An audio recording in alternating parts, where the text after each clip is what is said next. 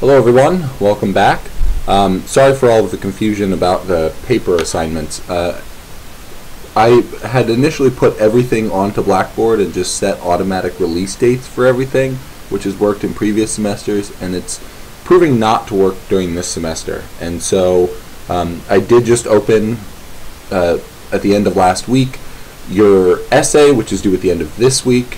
I also opened on the same day, and I sent an announcement so all of you are well aware of this. I just want to reiterate it here, that the research paper is also mixed in there. Feel free to contact me with questions about the research paper, specifically those of you who are not located in or around Portland. I understand that the requirements for the paper specify that you have to go to the Portland Museum of Art. I'm willing to work with students that either don't want to go to Portland or cannot get to Portland about finding a work of art that you can write this research paper on. So yeah, hit me up with questions regarding that stuff. But with regard to today's lecture and our course material, we're going to continue right along full speed ahead with our conversation about our aesthetic developments. This time we are pretty much well after that war, the Second World War. The war ended obviously in 1945. The artworks that are in this specific chronology are from 1950 to 1965. And that's a really pretty remarkable time period in Western culture. Basically what we see after the end of the war is a heightened production of consumer goods. People began to buy things. This was the rise of what is often referred to as conspicuous consumption, which is buying things that one does not necessarily need, but that one wants, and also the rise of planned obsolescence, which is the idea that every 3 years or 4 years you should purchase a new car, and the car thing was specific in the 1950s. This idea that everyone needed to be driving new automobiles and having new things in their homes was a big push in the 1950s. From advertising campaigns to production firms, everybody wanted basically the global population to be buying our way out of a series of recessions that hit after the end of the war. It's very similar to the way that the Bush administration during the economic situation in 2008 gave everybody checks that they could then basically spend into the economy. And so this idea that if we're buying things, we are supporting an economy. And there used to be slogans that said a good American is a buying American, and all these different manner of things. And we still deal with this stuff today. I mean, most Apple products have a planned obsolescence of about 3 to 4 years. For any of you that have had an iPod or an iPhone or an Apple computer, you understand that those things tend to wear out, as it were, pretty quickly. But as you can see, the slide has changed to some things that deal really specifically with artistic practice, because while all of that stuff is going on, the artists were also responding. So advertising campaigns were being designed to make us want to buy things, and then there were these various artists, and later on I'm going to talk again about Eduardo Palazzi, who's one of the first of these artists. These artists begin to deal with this idea of conspicuous consumption. They begin to deal with the masses of objects that surround the world. Oftentimes when we look back onto this time period, historians argue about whether or not the artists were being critical of this kind of culture. They began to so that's one camp, that artists are saying we shouldn't be buying things, it's bad to buy things, we're not buying them for the right reasons, XYZ. The other camp is that these objects and this culture was so new that it was fascinating for a lot of artists, and they were actually really enthusiastic about the development of advertising and buying and consumer markets and all that kind of stuff. My perspective is in the center because I think I don't want to guess whether or not these artists were into it or not into it. I think the work speaks for itself, as you'll see as we move into it. But I also want to just make sure that you're aware that there's two sides of these perspectives. There's the negative side and the positive side, and somewhere in between, I think, is actually where the reality is. Some artists were against it, some artists were for it. Other artists were, instead of being for or against it, were just questioning it. And so they were using this new material as a way to just bring up some other questions about how we as a culture relate to the world around us. So a few really brief things, brief ideas about how we got out of a very abstract, very specifically painting period in American history, which was covered in our last lecture. And so here are some thinkers on the matter. And one of them, the final one, is Alan Kaprow, whose reading I posted last week. This is just a really simple quote pulled from it. But starting off at the top with Lawrence Alloway, here we're dealing with the idea of the artist's hand, where duplicity and cleanliness break down the emotional connection to gesture. So in the last lecture, I talked to you about how Jackson Pollock and Lee Krasner, they were making these emotionally rooted artworks, and they were doing so by specifying one way of making a mark on a canvas. I refer to it as a specific gesture or a signature gesture. I think those are the two terms that I kept using last lecture. That kind of artwork became very, very pervasive. A lot of artists throughout the country and throughout the world, as we'll see in this lecture, began to gravitate to that reality. They began to really analyze the gesture for its emotional content. And so with all of those people moving into that camp, there was obviously going to be another camp of people that would rebel against it. That's, in case you haven't picked up, that's kind of the way that the avant-garde in modern and contemporary art works. A lot of people get into one thing, and then people rebel against it. And then people follow the rebels to this new thing, and then people rebel against that. And that's kind of how aesthetics move and how you've seen them move over the course of our time together. So, an important factor in communication in the mass arts is high redundancy. The new role for the fine arts is to be one of the possible forms of communication in an expanding framework that also includes the mass arts. So Lawrence Alloway here is bringing in to this conversation about this emotional gesture the reality that fine art is only one kind of visual culture that we as a people are consuming. There's only one, it's only one little tiny niche. And advertising and what he refers to as the mass arts, graphic design, cinema, artworks that are designed for a wider audience, those things have to take account as well. And so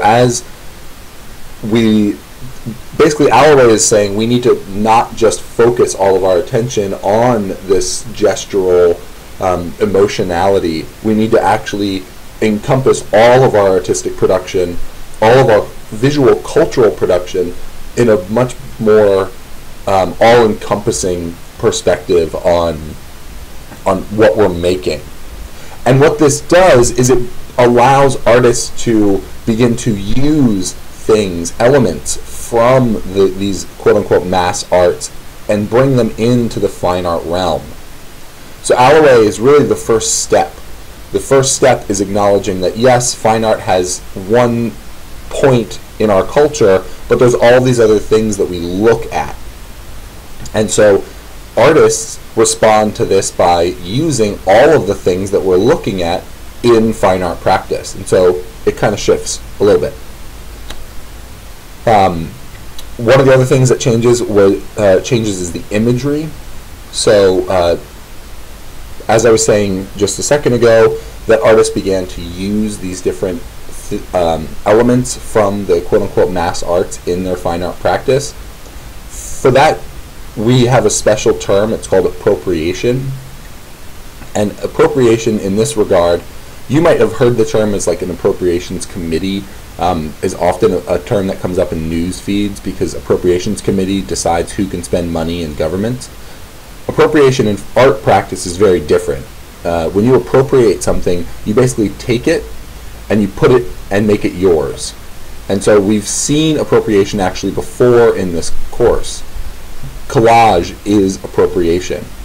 Every single collage that I've shown you has been appropriated material, where the artist has taken objects out of news magazines, popular magazines, cartoons, and cut them out and actually place them onto a sheet of paper or a canvas to make a collage.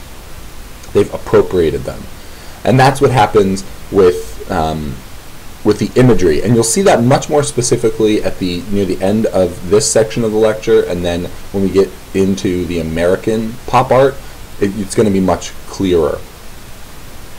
And the last thing that changes is the spaces of sculpture. And so Alan Kaprow says, but what I believe is clearly discernible is the entire work, work comes out at us. We are participants rather than observers, right into the room. That's going to be a big change. The way that artists interact with their audience is going to drastically change in these 15 years. No longer are we going to just have flat objects that rest on the wall. Because of the legacy of groups like the Dadaists, we're going to start to see much more audience participation, and that also stems from the understanding that artists have that the material that they're appropriating comes from the audience's real world. And so basically what we see here is the artists are no longer in their studio hashing out emotional realities. What they're doing is they're going out into the world and engaging with the world.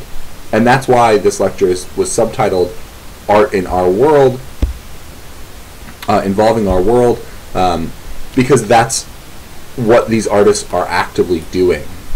Now, one thing I forgot to mention with regard to the Lawrence Alloway quote was that we're going to start seeing a high degree of polish on a lot of these works. That's going to come more specifically in the American chronology, which is going to be the latter half of today's lecture. And so, duplicity and cleanliness break down the emotional connection to the gesture. So, in addition to kind of critiquing this emotional signature gesture that we talked about last week, artists also see that as a limiting method for making work. And so instead of having them be these like paint-covered heroes chain smoking in their artist studios in New York City, we have artists that are existing all over the world that are taking a much cleaner, much more austere approach. And what they're doing there is they're actually appropriating not necessarily the imagery of advertising, but that slick polish. Because this is also the time period that we see the rise of the glossy magazine. So all of these things, basically a huge change in our culture happened between the end of the war and the early 1950s. And what we're going to see in these 15 years is that artistic practice also goes through this massive overhaul and changes to suit a new and changing culture.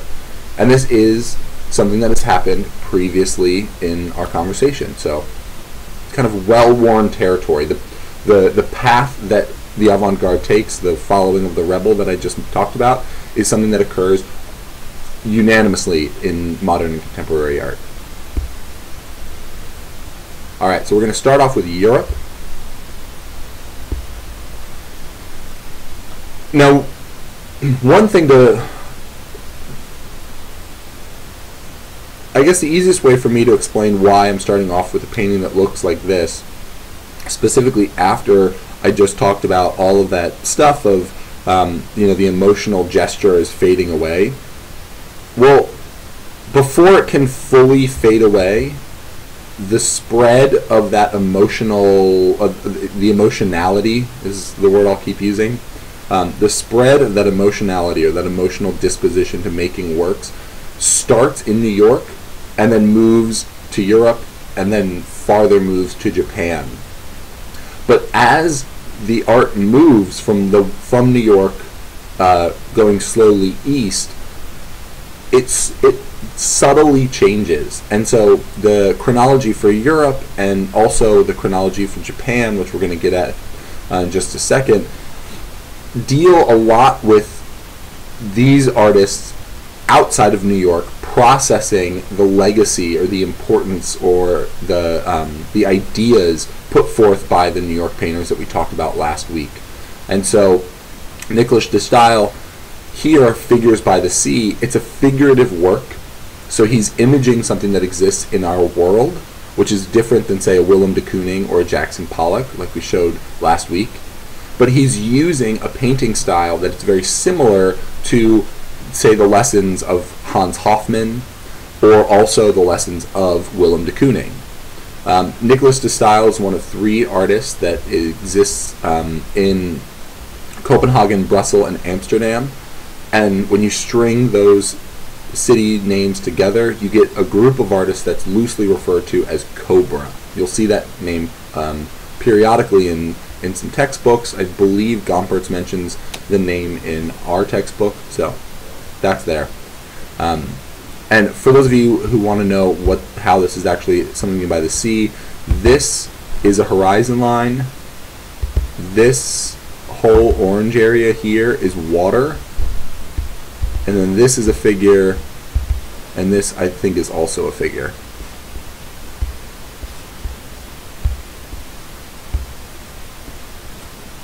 Hans Hartung is a German painter, and it seems really a lot like the paintings I showed you last week, right? It looks a little bit like a Pierre Solage painting. It looks a little bit like a Franz Klein painting.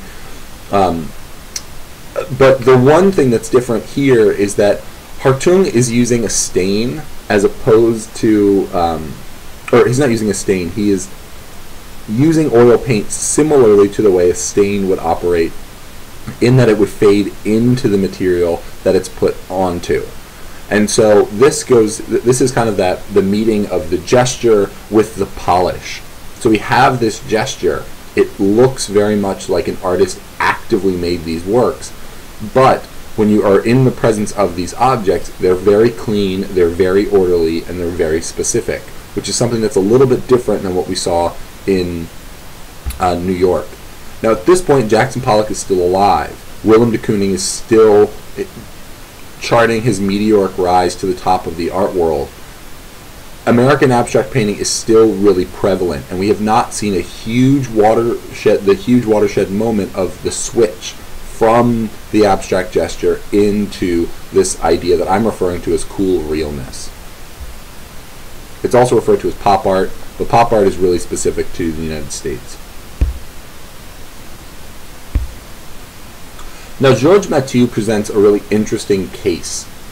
He is a French artist, as the last name indicates, and he took hook, line, and sinker the idea of the action painter that was put forth by Harold Rosenberg to heart.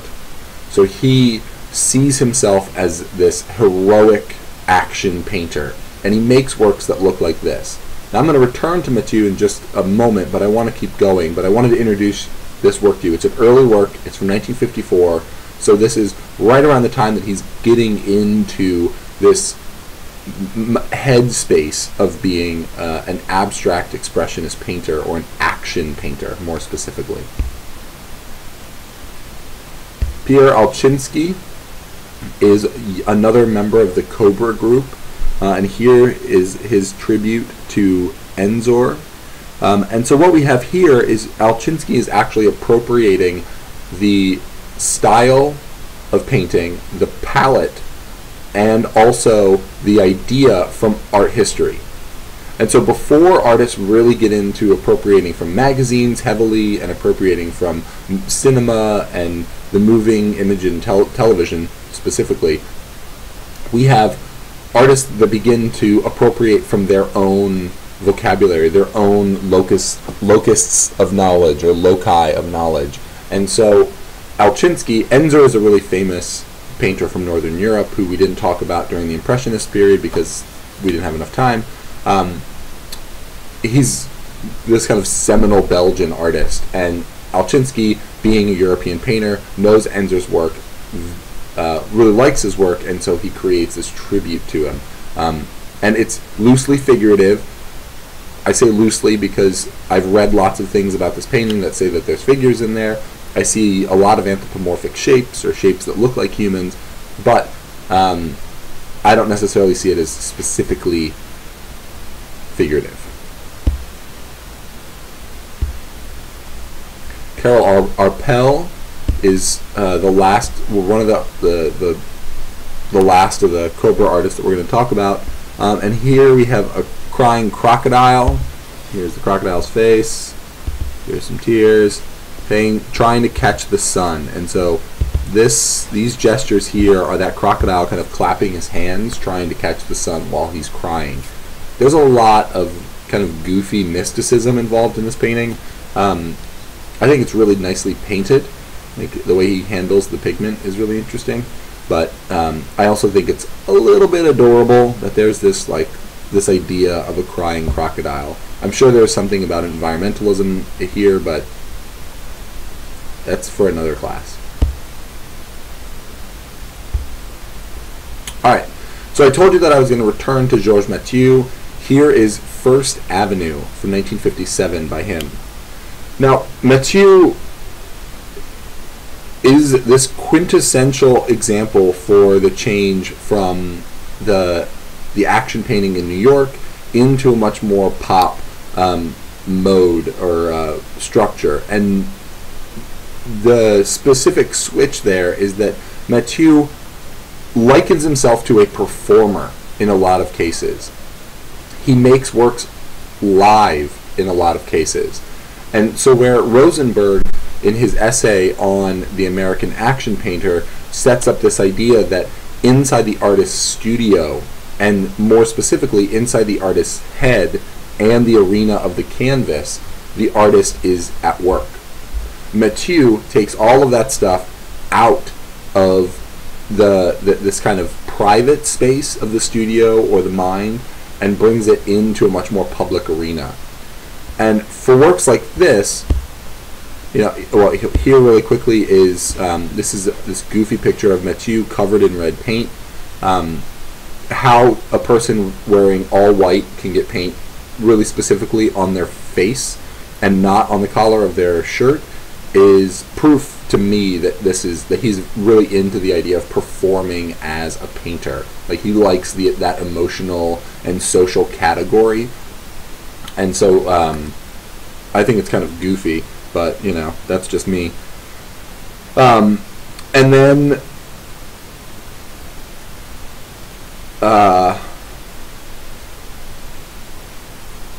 what we have on the other side is this idea that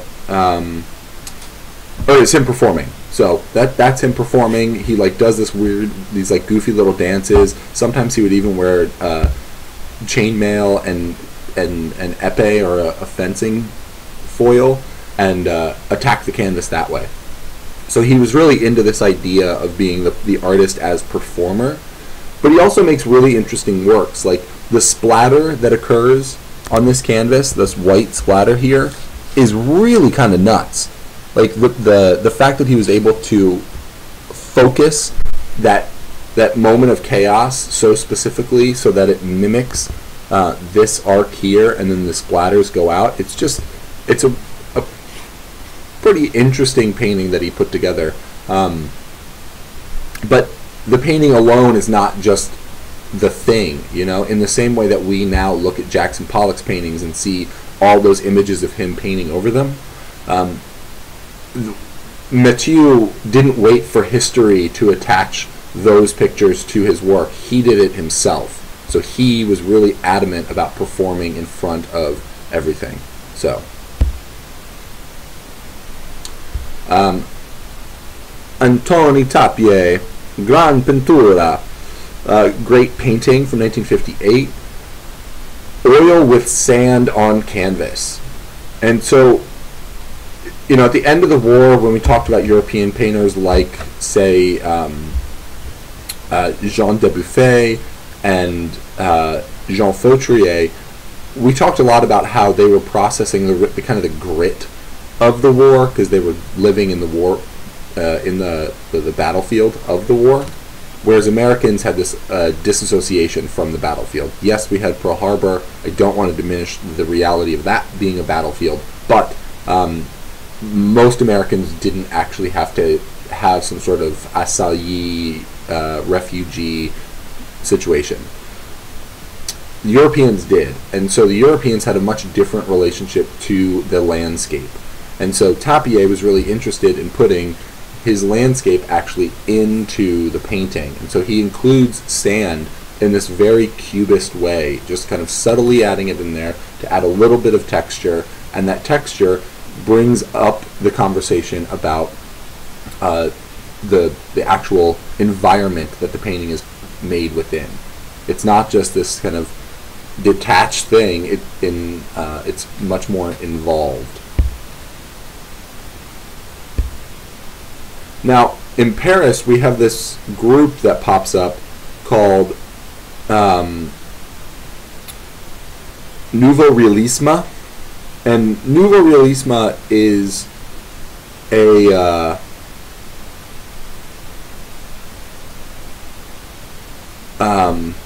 a group that developed at the exact same time as pop art.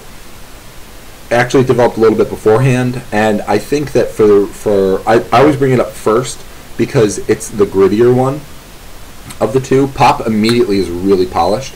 Nouveau Realisme, it kind of presents a go-between with this kind of work and what's going to come next. So with this kind of work, as I was talking about, and it actually came up a little bit with the Bourri painting that I showed you last week that was all found material. The Nouveau Realismes are very interested in presenting what the word means, new realism. So they are going into the world and bringing the real world into their artistic practice. A good example of this is Christo, who's a French artist. These wrapped oil barrels are from 1958. At the end of the war, Paris just happened to have a lot of these oil drums kind of all over the place. And in American movies, we always see them in like places where a lot of homeless people are living, and they're lighting fires in them and all this kind of stuff. Well, that was the same reality that was existing in Europe. And so Christo wanted to make some sort of commentary on the sheer volume of these oil barrels around Paris. And so he brought a few of them into a gallery, and he wrapped certain ones in this paper or plastic. So this one's wrapped. All the other ones are obviously unwrapped. And the wrapping for Christo is a way for him, it's a very simple gesture that he can use to bring art, quote unquote, into these objects. By changing them subtly, you make them into art. It's very Duchampian. It's kind of the legacy that is going to come out around him and his art very soon. Duchamp, by 1958, is nearing the end of his life, and we're about to, or Duchamp has actually already passed away, but we're about to see a massive publication of his work. And so it's not surprising that a lot of these artists deal really specifically with this legacy, quote unquote, of Marcel Duchamp. Now, Yves Klein is the gentleman who was in the photograph that I showed you under the title of Nouveau Realisme, who's leaping off of the building. For one of his most important art projects, he made a work that's referred to as Le Vide, which means the void, translates directly into the void. And what he did was he went into this space, Gallery Iris Clert, and he painted the entire space white. He cleared everything out of the space, and he held an opening reception in the space with absolutely nothing. There was no art in the space. What he was doing with the work was actually creating a void that was the artwork. So the emptiness of the gallery was the art for Klein. Having people come into that empty space and engage with that emptiness was the work. And so where Christo is bringing in all of this stuff, Klein is saying, well, what happens if we have a space where there's nothing? But Klein also has a little bit of a sense of humor, and so really quickly I'll tell you an anecdote about the opening reception. He is really, really obsessed with the color blue, in the same way that like our Jay-Z has like a Jay-Z Blue. He named his daughter Blue. Blue, blue, blue. He's really into blue. Yves Klein did it first. Yves Klein had also an Yves Klein Blue. It's very radiant blue. And he found that blue kind of had mystical qualities, or he wanted to find that blue had mystical qualities. And so he served blue martinis at this opening. But the chemicals in the martini, the chemicals that made the martini blue, actually had another effect on the viewers.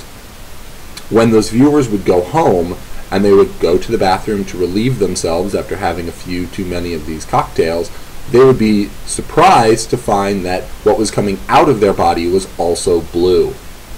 So they were basically peeing blue.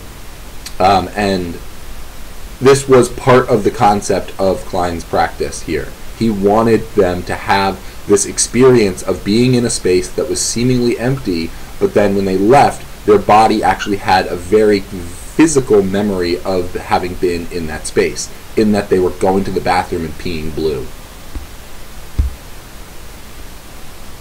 Here's another photograph of the inside of the space.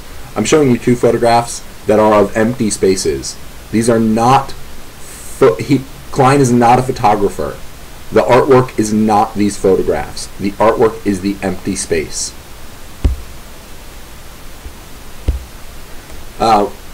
We saw the work by Jean Dubuffet before, and here he is again. And in the same way as Antoni Tapie and Mr. Brewery from last week, Dubuffet is really interested in picking up some of the garbage that's around him and turning it into an artwork. And for this work, Soul of the Underground, he goes around the streets of Paris and he picks up all of the various aluminum foil that he finds. He brings it back to his studio, he affixes it to a canvas, he adds a very, very, very little bit of paint to certain aspects of it, and then puts it on a wall and calls it done. This is his portrait of Paris. But it's the Paris that no one's paying attention to at this time. It's the Paris that is the detritus on the streets. We are, at this point, a long way away from the end of the war, so it's not necessarily that he's talking about the refuse from the war, it's more the refuse from consumerism. I imagine that a lot of these foils would have been the covers for candy wrappers, they would have been various kinds of things that were recently purchased, and then the wrapping of it was thrown on the ground.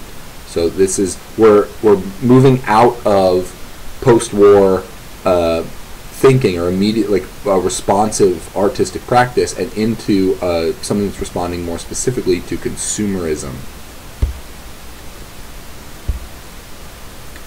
In 1960, another artist did another work at the Iris Clert Gallery, or Gallery Iris Clert, and Armand responded to Yves Klein's project with Le Plein, which means full up.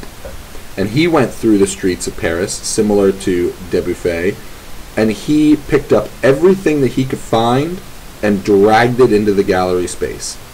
And so he put on view nothing but the garbage around Paris. So that's the view from outside. I love this image of this man looking in. It looks like it almost could be Armand bringing more stuff. I'm not actually certain if it is or if it is not, but I do like the fact that he's staring at this window of the gallery that's full up of stuff. Here is a sardine can that was used as the invitation to the exhibition. And this other image is Iris Clert, the gallerist from, obviously, Gallery Iris Clert, in the space with Armand's Le Plein. So she's sitting on all of this detritus, trying to make sense of her day. Armand did have one of the last vestiges of a response to the war, and it came in the shape of Home Sweet Home. There's a few of these. This is the first iteration of it. And he went around and collected all of the gas masks that were initially put on the market for the during the Second World War, but then they kind of lingered around as Cold War politics kept people on edge. No one really knew if another war was going to come up, and so people were kind of prepared for anything. And one of the things that they were prepared for was the idea of gas warfare. And so a lot of people actually had gas masks in their homes. And so what Armand did, similar to what he did in the full gallery space, is he collected these objects, put them in one kind of shallow shadow box, and allowed viewers to kind of look at them and think about the reality of the world that they live in. So this is very much about a broader emotional reality.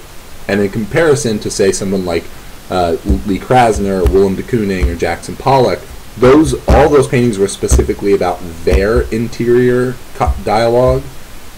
Armand is very much about having a conversation with the world outside of the studio.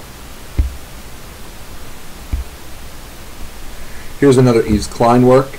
Now, Alan Kaprow, in that quote that I read, brought up the idea that the way that artists were using space was changing, but they were also changing the way that they used the body.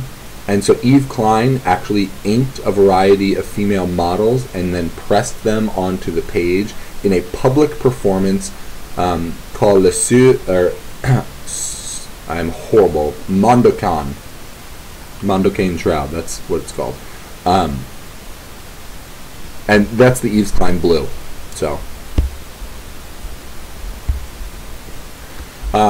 one of the artists that was responding directly to the advertising in the streets of Paris was Raymond Haynes, and here what he did was the opposite of a collage, and so he and the artist I'm going to show you in just a second created something called décollage, where they would actually go around, cut out the entirety of a billboard, so basically they are cutting out a bunch of layers of previous ads. They were taking those back to their studio and then carefully ripping them away to reveal things underneath. Now, Haynes would always title the work something that appeared in the object. And so here we have For Peace, Democracy, and Social Progress. It's a poster for a march, a conversation, a protest. And so yeah, he's responding with the aesthetics of it, but he's changing it. He's not saying that I really think that this this social demonstration is important, so I'm going to make an artwork about it. It's more that he's responding to the fact that there are these advertisements for it.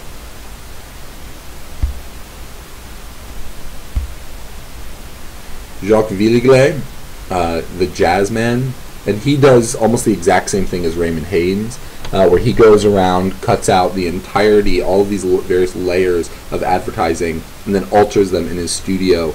And they're doing this specifically for aesthetic reasons. They want them to look a certain way. They want them to look a little messy, a little gross, but also a little bit like advertising.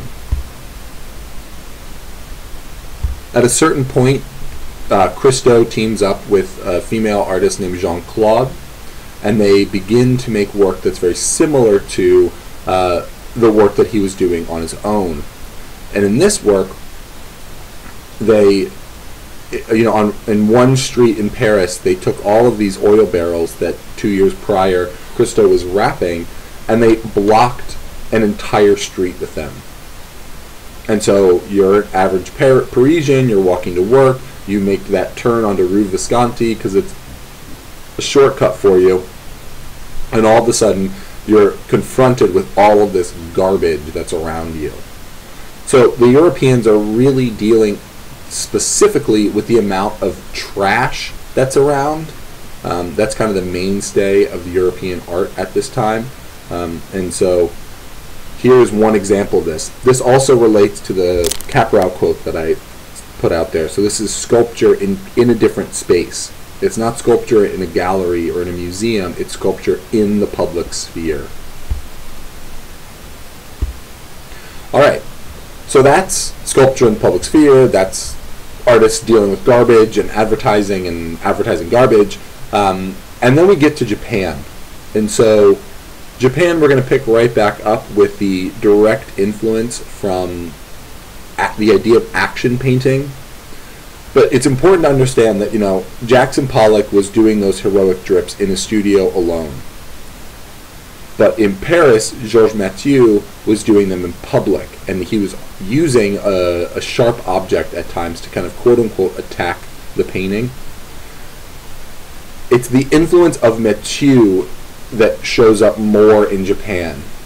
So because of this like Western trajectory of influence, Pollock's work gets to Japan, but Pollock doesn't ever get to Japan. Mathieu's work gets to Japan, but so does he. And so he's able to go over there and actually teach them, lecture, talk about all of this stuff, and inspire young Japanese artists. And they're inspired not only by the finished objects of Mathieu and of Pollock, they're also really inspired by the performance of it all. And this thing down at the bottom, Wakan Yosai, is a slogan that comes up a lot in Japanese art at this time. It translates directly to Japanese spirit, Western knowledge. And what that means is that these Japanese artists are learning from the West, but they're interpreting it in a very Japanese way.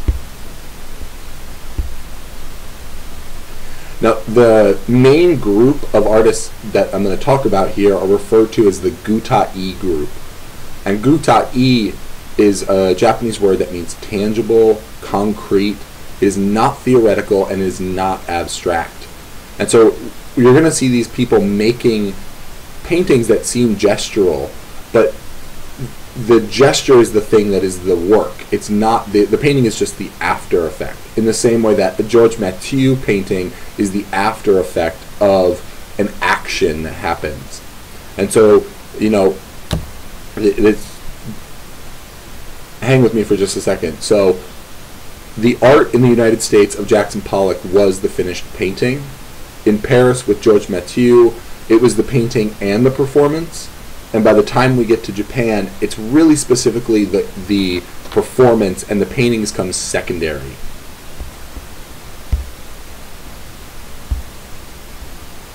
So as the Gutai group is getting its legs in 1954, they publish a manifesto similar to other earlier European groups like the Futurists. We have Toshiya Yoshida giving us Aka, which is Japanese for red.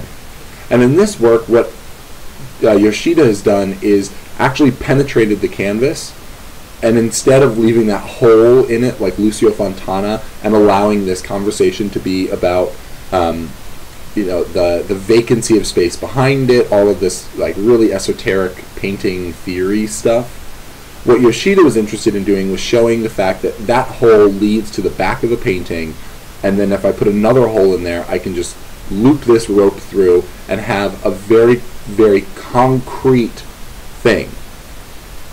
So it's not about asking questions, it's about giving facts. So this is red, and that red has a knot in it.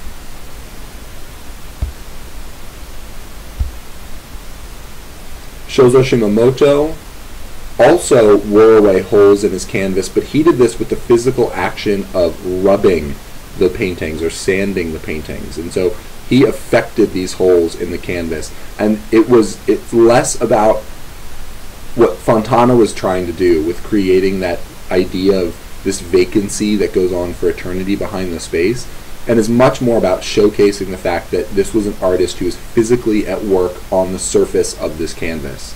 They are physically manipulating and basically ruining the materials that are here.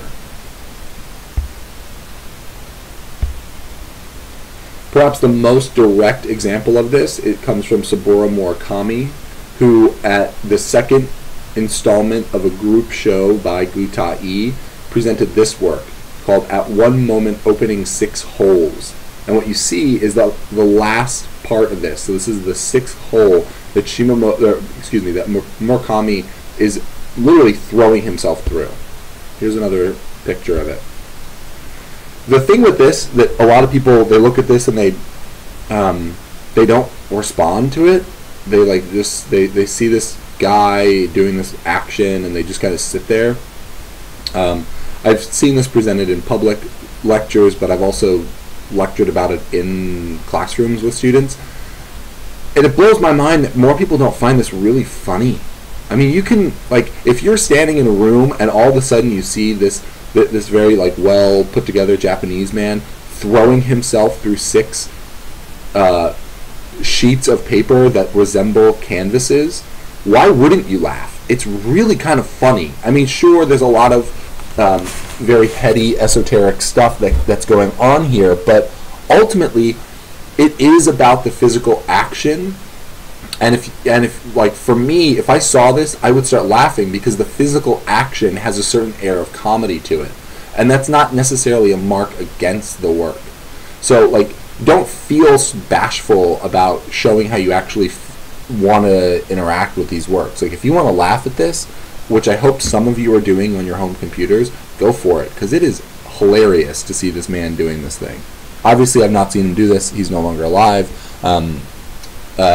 But, you know, I've seen a lot of images of it, and all of them look really, really quite funny.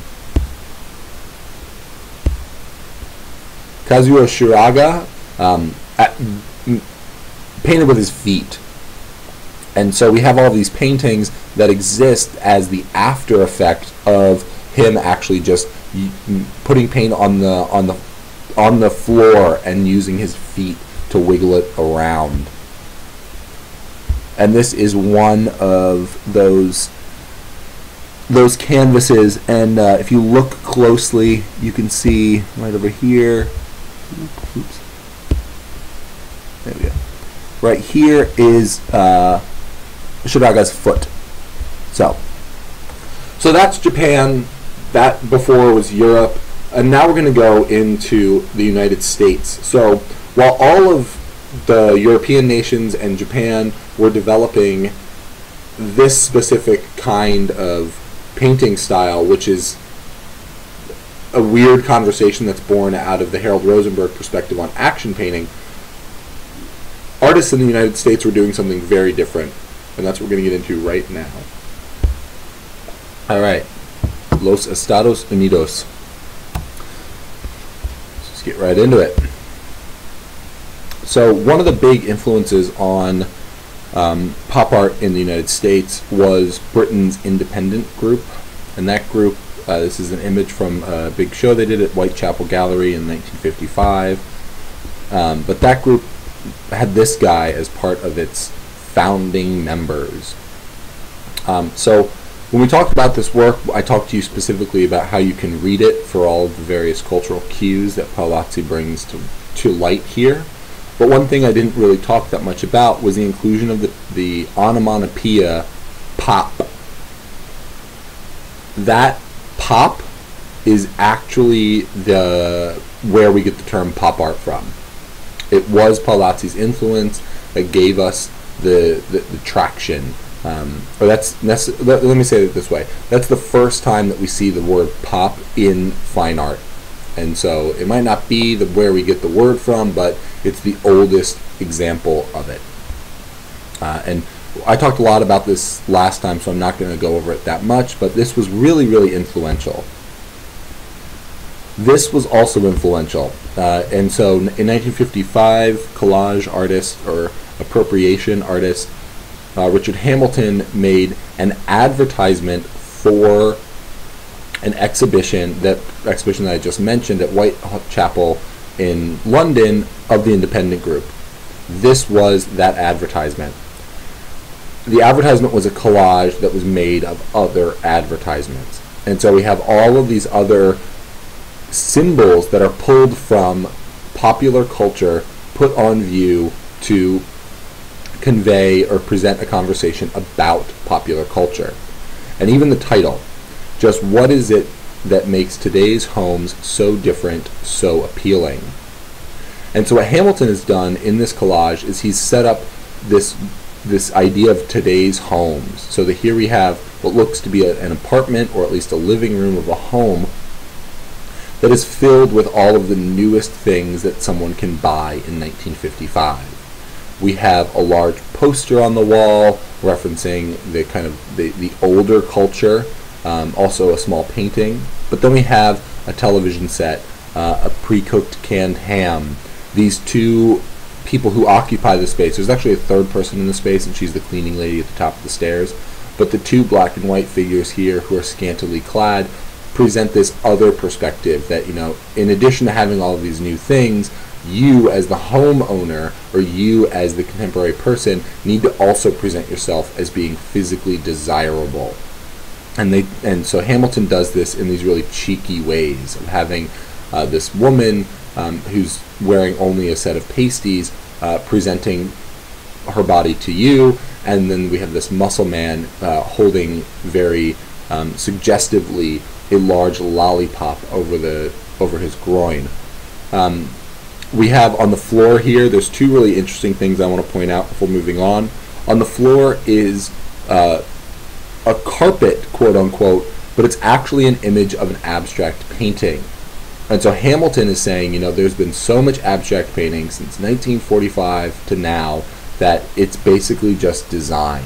It's just like, what's the point of it? It's just like buying a new carpet. And so in the critique of the paintings of the previous generation, Hamilton is trying to present something that's new and different. Now on the ceiling we have a picture of the moon, and this idea that that's the proximity of this place. You live in these high-rise buildings, or you have this great access to the wonders of the natural world. It's a really complex collage that you can spend a lot of time reading, and if you decide to spend that time reading, I would recommend using the format that we talked about with the Paolozzi image last week. Now in 1955, the same year as the independent group's show, two young artists in New York City began responding very combatively against American painting of the day. Robert Rauschenberg, who I talked to you last week about his white paintings, began to make works that were very critical of gestural abstraction. The idea in a work like this, Bed, from 1955, is that the painter in the United States at this time is so wrapped up in his work that there's even paint on his bed. It's so much a part of his life, how he presents himself to the world, that abstraction and gesture and drips are everywhere. They're on his clothes, they're on his hands. I mean, think of that image of Mathieu where it was like all over his face. Rauschenberg's saying, like, that's not real. These people have clean studios. These people have clean lives. And so he created this object, actually using a friend's quilt to do so, and a pillow, and he made these drips on what is designed to look like an actual bed. But before he did that, in 1953, after completing his time in Black Mountain College, he took a risk. He went to Willem de Kooning's studio, he knocked on his door, and he presented de Kooning with a bottle of whiskey and asked if he could do something really bizarre. Rauschenberg was trying to figure out, he was in the process still of making those white paintings, and he wanted to make a few drawings that were also white.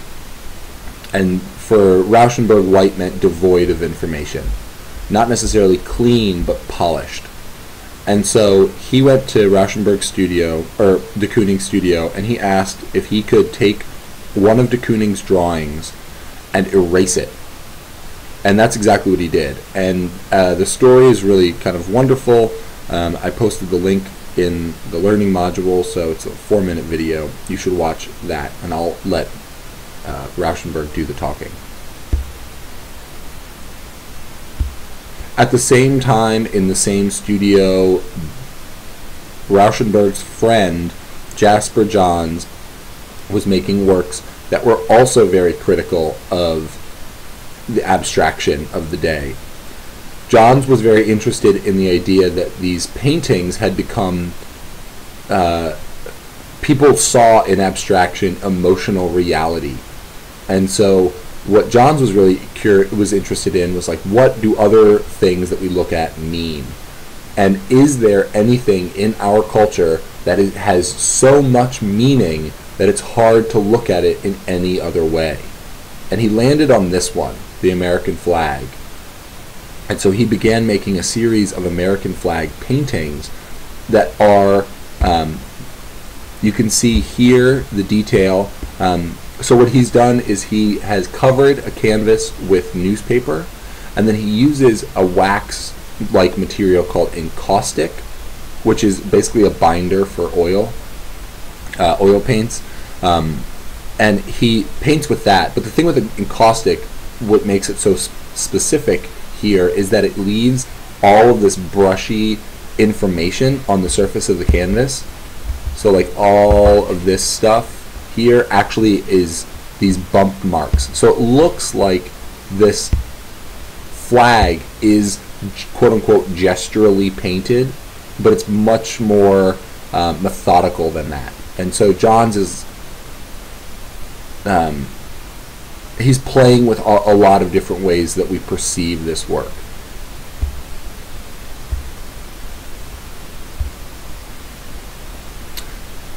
In 1957, Rauschenberg began experimenting with the idea of duplicating things, and so he made two identical paintings. One is called Factum 1, the other Factum 2. One hangs in the collection of the Museum of Modern Art in New York, and one hangs in the collection of the San Francisco Museum of Modern Art, obviously in San Francisco. I've had the privilege of seeing these two paintings hanging side by side, and I can say that in person they look a lot more identical than they do in these two images. I tried very hard to find matching images, but there aren't really any that I could properly or adequately put in today's lecture, so sorry there. But what we have around this canvas are all of these ideas toward abstract painting. So we have this like quick brush mark that's dripping. We've got another one here, another one here, another one here. But then we also have references to popular culture with an image of the seated president, a calendar, a tree, which is actually a reference to Claude Monet, but I'm not going to go into that, and then a picture of New York City, or some New York City buildings. And then he did the exact same thing on this other one, Factum 2, same setup. And so what he's saying here, he's commenting again on the redundancy of this kind of picture making. There are so many abstract paintings that exist in the world by 1957 that look very similar, that Rauschenberg is bringing all of like little bits of those similarity to light to say, like, maybe we're done with this. Maybe it's time to find something else. And in this work, he's presenting what that something else could be, and that's the inclusion of popular culture, bringing the popular culture into work to expand it, the way that Alloway talks about, to expand what's included in fine art practice to include the mass art. Johns continues forward with this project about the American flag and how many presentations of it you can have. Basically what he wants is a person to stand in front of this and be totally emotionally unmoved, or at least unmoved artistically. He wants them to see this as a cultural icon that has a very specific meaning, but not one that is necessarily translatable into fine art practice. And I can tell you, after seeing a lot of these things in person and overhearing what people say in those gallery spaces, it works. A lot of people look at these, as I'm sure some of you have done as well, and say, I don't get it. He just made a picture of a flag. That's the point.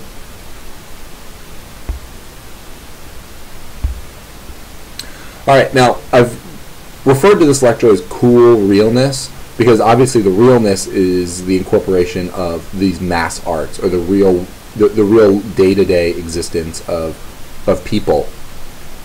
But I refer to it as cool because there is this very placid temperament to the presentation in pop art.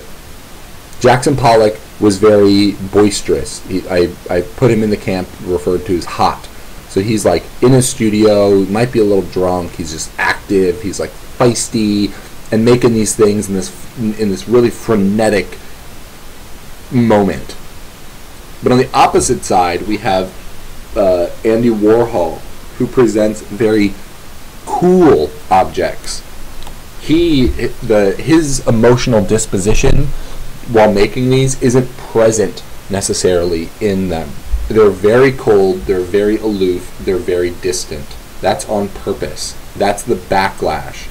I can say that Andy Warhol was starting to get some attention during the kind of the end of the hot scene in Lower Manhattan, and they didn't like him, those painters. They thought that he was weird, they thought that he was awkward. They also had some problems with the fact that he was gay or perceptively gay. And so this very macho group of very emotional, hot-headed men pushed Warhol and a lot of his other friends out of the conversation. And they did the same thing with Jasper Johns and Robert Rauschenberg. Johns is not a gay artist, but Rauschenberg was. He's now dead. Roy Lichtenstein, I certainly don't want all of you to think that the pop artists are all gay and the abstract artists are all straight, because that's not the case. So we're no longer going to, I'm not going to bring any of that information up because it's not really that relevant. Their work is their work. Roy Lichtenstein pulls directly from source material in popular culture, but instead of being the kind of standard collage practice that we've seen before, what he does is he takes these things and then repaints them on a larger scale. So this is actually an oil painting, but it is pulled from an image from a magazine that Lichtenstein purchased. And it's very aptly titled Girl with Ball, because that's what it is an image of. Alan Kaprow, exploring what I brought up previously, this idea of expanded sculpture, or sculpture in an expanded field. He engages with the real experience of people. And so he filled this yard with tires and then had people wander through it. And that's a picture of him, and I believe that's his son standing behind him, looking up at the camera. And so this is, I think, a little bit of a conversation with the European artists of the day, like Jean Armand obviously comes to mind. Armand filled a gallery with trash. A year later, Kaprow fills a space with tires, and both of them allow people to kind of walk through the detritus that is not often collected in such a grand scheme. Klaus Oldenburg in 1961 made a project that is called The Store, and this is an advertisement for the store, and this is an image of Oldenburg in the store, and this is an image of the pastry case at that store. So he opened what was referred to as the store in a retail location in Lower Manhattan, in the Lower East Side. He then put things on view in that space that were for sale that looked like objects that you could buy at other stores. And so this pastry case is filled with a bunch of fake pastry goods. There's also 2 ice cream sundaes, 3 ice cream sundaes if you count the banana split. Strawberry shortcake, blueberry pie, that cake, I think it's a candy apple, and I have no idea what that long thing is. Maybe that's like a coffee cake. So they're made out of various materials. Some of them are paper mache, some of them are made from sturdier materials, some of them are actually, like these metal containers are actually metal. Let's go back to look at what else we have here. You can see there's, in this very back, there's a wedding dress that has a scary veil with eyes on it. Oldenburg is here holding a piece of cake. There's some clothing items around. This was Oldenburg's thing. For his critique of consumer culture, he wanted to make false objects that people could still buy. So it's kind of he's playing with both, with the whole idea of buying things, but he's also baiting people and getting them to purchase things that they can't use under the auspices that they are quote-unquote art. I think they're art. I'm putting them in quotes just because some people at that day didn't really think they were. Leon Golub takes a cue really specifically from Jean Fautrier. He's a painter that deserves a shout out, and so I want to put him in there. There's not really much to talk about with this work other than, here he is, he's a good painter, he deals with the outside world and brings it into his work. He's a very politically aligned artist, and so this artwork is often read as being very political in the same way that Jean Fautrier's tête d'otage, or head of a hostage, is also political. But in a more light-hearted manner, Wayne Thiebaud, that's how you pronounce that last name, it's not Thiebaud, it's Thiebaud, make this work, Pies, Pies, Pies. Now Thiebaud is really interested in painting. He really, really, really likes painting. And he likes painting very regimented, structured paintings. And this is one of them. So what we're going to see develop next is a kind of abstraction that's very hard-edged, color fields and the like.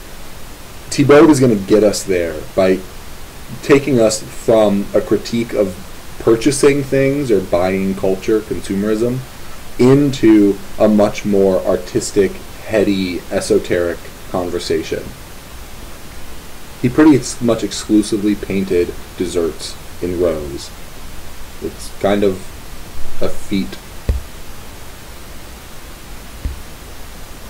In 1962, on the other side of the country, all these artists I've talked to you about have been primarily based in New York City, but in LA at the Ferris Gallery, Andy Warhol in 1962 presented his first series of artistic objects. Before this show, what Warhol was doing was working in advertising. He was actually in those offices. He was drawing things that would turn into ad campaigns. He was setting up window displays that would help market objects. But at a certain point, he wanted to not do that anymore, and he wanted to make fine artwork. But he needed to figure out how. And at one point, as the story goes, he was trying to figure out something to paint. And someone said, paint what you know, kind of thing. And he was like, well, every day I have a can of Campbell's soup. And so I'm going to make a painting of this can of Campbell's soup. And he made one. And then he realized an easier way to do it was to make, or an easier way to have the same conversation was to make a painting of all of the different kinds of soup that Campbell's offers. And he made these paintings, he put them all on view at the same time, and they were purchased in one fell swoop by one person. Actually, that's a lie.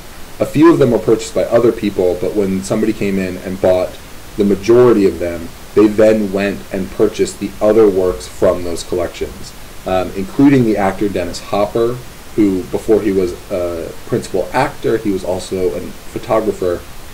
He purchased one of these things and then subsequently sold it to the collector that subsequently bequeathed it to the Museum of Modern Art in New York, which is where occasionally you can see all of these things on view. But Warhol wasn't done with that symbol in the same way that Jasper Johns wasn't done with the symbol of the American flag. And so he made a variety of different paintings that are all based on the Campbell's soup can.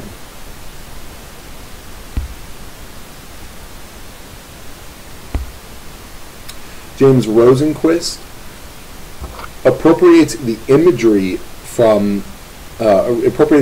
from popular culture, but instead of actually collaging it, or presenting it in a way that is a very obvious critique of that, like, say, Girl with Ball or Warhol's Soup Cans, he involves them in these much more abstract,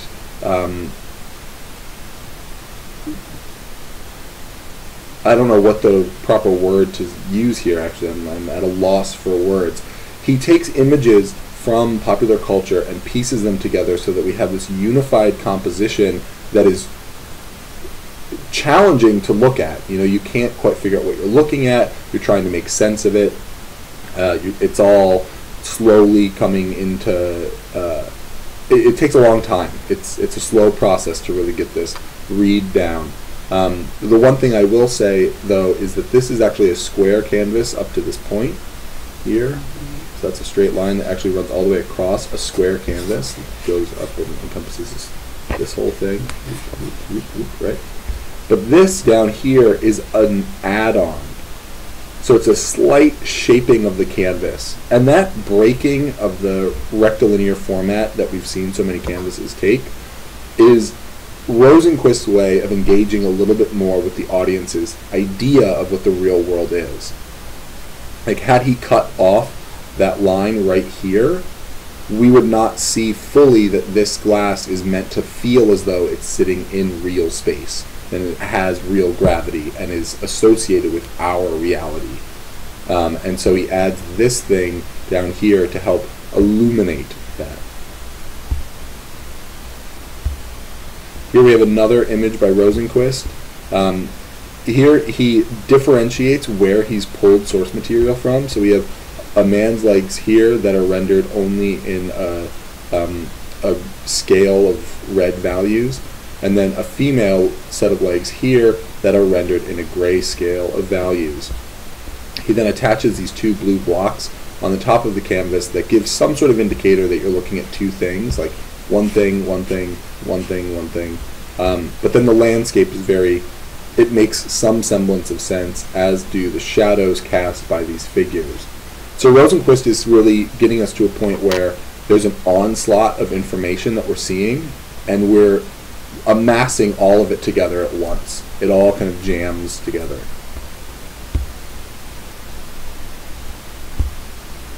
Lee Lozano, I'm going to talk about her a little bit more next week when we deal more specifically with performance. But here is a representational work where she deals with her being a female artist in this very male-dominated world. And so she's giving us a perspective of what it's like to be a woman in popular culture, where you don your red lipstick, you pluck your eyebrows, and you get ready for a night out. But there is a funny, very subtle allusion here to Minnie Mouse, in that the figure here is wearing gloves, yellow gloves, and those yellow gloves are, at this time, very, very recognizable as being of either Minnie or Mickey Mouse.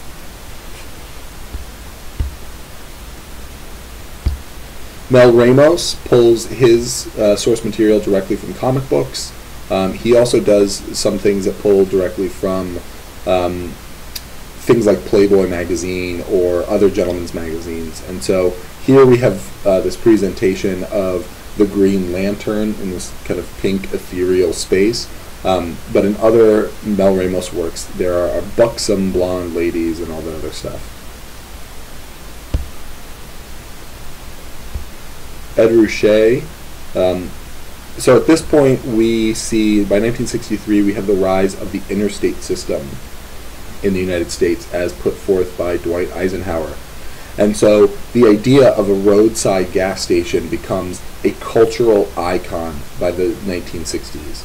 The road trip, some of you might have heard of the book On the Road by Jack Kerouac, this idea that the American youth, a youth that 2 generations prior and the immediate subsequent generation went to war. This generation has no war to fight yet. Vietnam hasn't really bubbled up yet. And Korea, some of them fought in Korea, but not all of them. And so a lot of young men actually went on these vast road trips. And so where other artists are pulling from the things they see in the kind of ubiquitous images they see in advertising campaigns or in comic books, Rouchet is saying there's this other series of images, like Jasper Johns a little bit, there's this other series of images that we also pull, that we also see, that are also ubiquitous, that are also part of our culture. And so he makes paintings of them. Here, the gas station. This is one of Roy Lichtenstein's more famous works. It's called Wham, and it is taken, obviously, from a comic book, as some of you might be able to tell. But he plays a lot with the shape of the planes in these instances, and he plays a lot with the perspective points. Like, obviously, the plane that is being blown up here is very, very close to the plane that fired the missile in the perspective. Also, there's a great deal of foreshortening on the plane itself. But all that aside, the manner in which this is rendered is taken almost exactly from the comic strip. He makes subtle changes where the changes need to be, but there is a very pointed social critique here about teaching us to glamorize warfare and looking at who is taught specifically to glamorize warfare. It's not in little girls' magazines, it's only in the magazines of little boys. Rosalind Drexler, Love and Violence, pulling a lot of cues from Piet Mondrian, not only with the palette of black, white, red, yellow, and blue specifically, but also tying in popular culture by bringing in moments of movies, scenes from movies, where there are elements of both love and violence. So at the top of the frame, we have an image that seems as though both this woman could be caressed in a loving way, but also domineered by the man who is touching her. So there is, in that top frame, both love and violence, or the idea of both. And in the bottom frame, we have scuffling gangsters.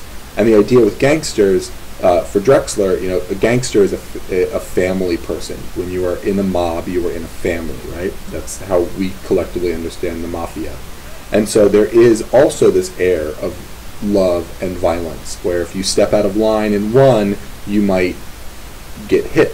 Where you step out of line in the other, you might become a hit or get killed.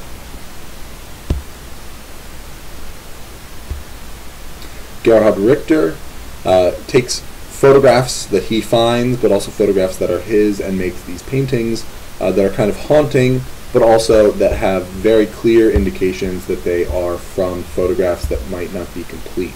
So we have a missing hand here. There's also the grainy black and white aspect to the figure that is a clear line from the black and white photograph that this was taken from. Marjorie Strider, triptych, Beach Girl, number 2. Obviously, I hope some of you guys can recognize that these are pulled from like pin-up ads, or like an ad campaign, or a photo shoot with a model. Marjorie Strider, the thing I really like about this is she actually puts metal where the breasts of this model would be, and then paints the image of the breast over them. And so she is saying, you know, I'm making up this very flat representation of a female, but I'm giving you the breasts. I'm giving you the protrusion of the breasts. And she's doing that to say, you know, you're not actually looking at this woman's face, you're not looking at any other part of her body. The thing you're all focusing on, that we as a culture, women and men included, are focusing on this one aspect of her. And so even the original image that Strider is appropriating here is a flat representation of a woman, in that we have no idea who she is, what she does, or anything. We are only looking at this image for what Strider offers us.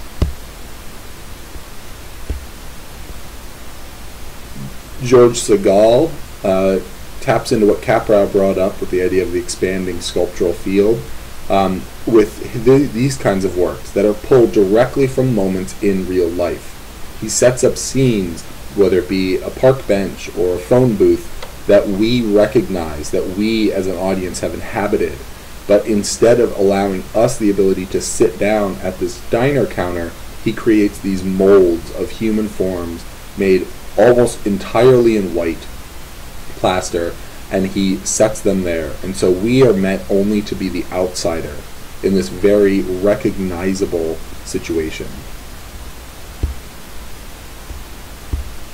And lastly, by 1965, we have moved so far away from the abstract gestures of the 1940s and the early 1950s that we have this work, which is a screen print of a brush stroke.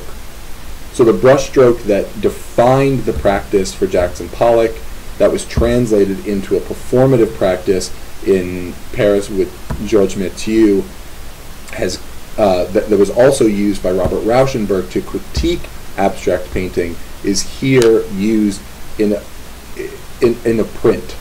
And the interesting thing about it being a print, with an abstract gesture in a Jackson Pollock painting, they're impossible to repeat. I've talked to people who have conserved Jackson Pollock's works, and they have, in trying to rebuild certain aspects of the paintings that are lost, they've come to the understanding that it is very, very, very difficult to remake a Jackson Pollock painting.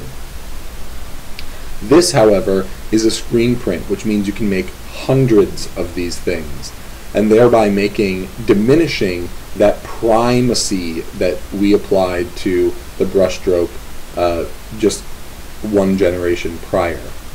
And with that, a very long lecture comes to an end, and yes, ask me questions about any of the assignments that I've opened, yeah, that's it. Take care.